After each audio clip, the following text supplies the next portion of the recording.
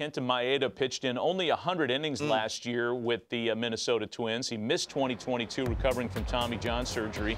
Yet still, Harold, at the age of 36 in April, he lands a 2-year deal to stay in the division. And they used to say this about Cecil Fielder when he was with the Tigers. He's the only Japanese import to be cheered in Motor City.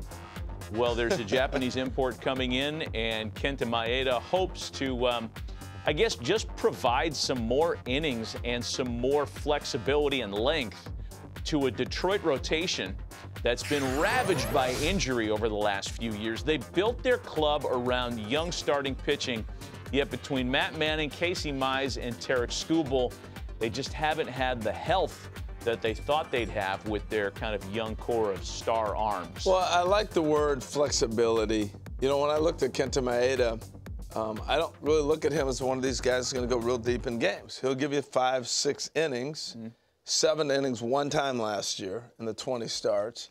But he's versatile. You know, when he was, the way they used him before in the postseason, out of the pen, different things like that, he can do a lot of different stuff for you. That's where I like him the most. I'm sure they want him as a starter, maybe give them some length and some stability. That's what's going to, the young pitchers need stability. And I think we're at a place in the game now where what Texas did and what Houston has done is showing us that you have to have length in the starting pitching. This little opener, those little cute things that we've done, that doesn't work over the course of a sustainable 162-game season. Right. And if you want to win the postseason, that doesn't happen. Bring in some horses.